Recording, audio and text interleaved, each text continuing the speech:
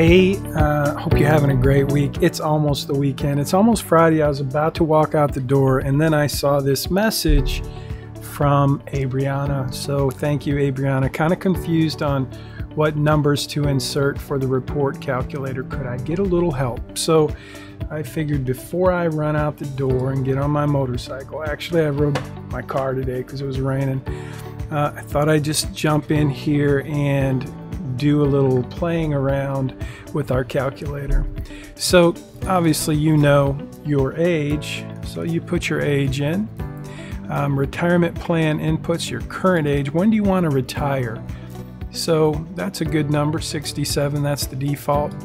Annual household income, so you probably don't have, maybe you do, I never know.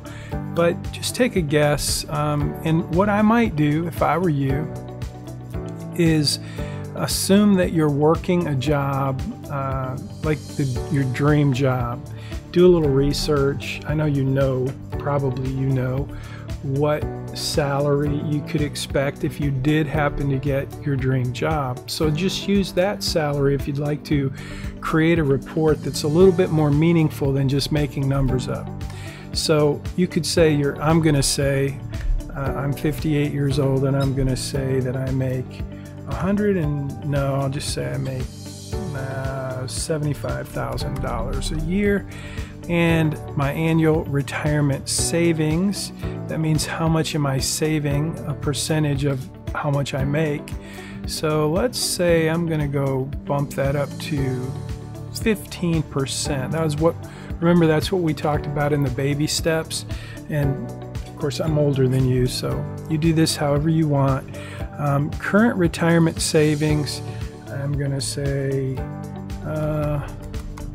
that much. That's just investments. That's not my house, my car. Let's just make that $250,000 for a 58-year-old making 75 grand a year, saved $250,000. That shouldn't be too bad. Expected income increase. So let's say 1%. Income required at retirement.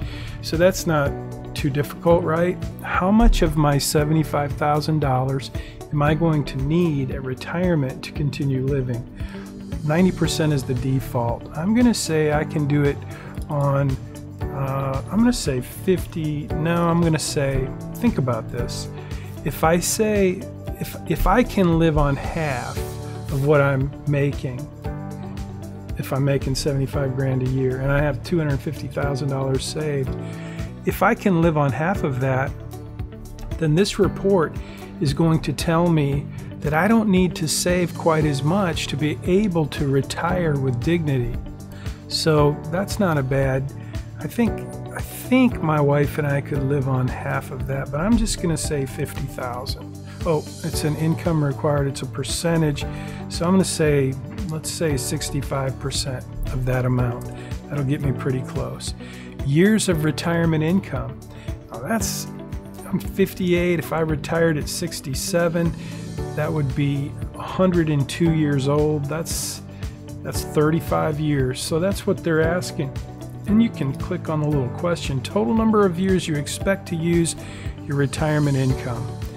So I'm going to say that puts me at 102. So that's interesting. That's not a bad number. So here we go. Retirement savings runs out at age 78. Wow. What if I said I could live on 50%? Then it runs out at 82. And this is the whole point of this exercise. For you to plug in some numbers, do a little analysis, do a little thinking about what's it going to cost you to retire. So I'm going to say, you know what, I'm making, actually I don't make that much, well yeah, about that much this year, but fortunately I have more money saved. So let me put in the actual number that I have saved, and that says I'm going to have a balance now if I have $1.2 million. And if I'm only going to live, let's say I think I'm only going to need, when I retire at 67, I'm going to say 30 years. That means my kids are going to get 3 million. So I said 30. It was 35 before. Years of retirement income. Interesting. So why is it going, if I said 30 years of retirement income, I don't understand that. But I'm going to try not to confuse you on that one. Investment returns. Let's see what else. So it's a pretty good number there.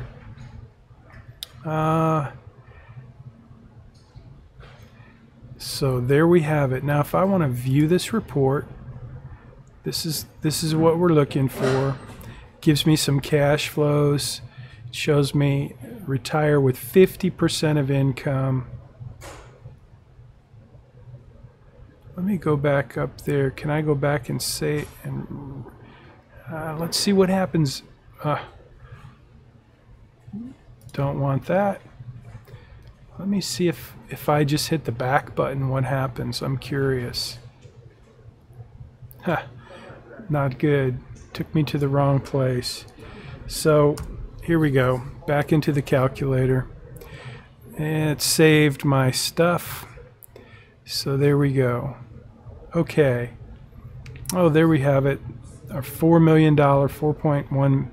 So now I'm gonna view the report and then print the report. And this is where someone else had a question about how to create a PDF. So here it's easy for me. I can open it in a preview, save it as a PDF, and then I can just save that to Money Study Group, Content Summer.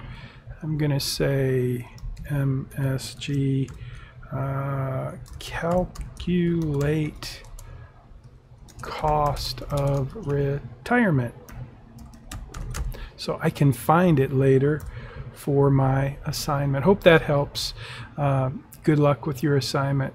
We'll see you soon. Let me know if you have any specific questions, and I'll be happy to help.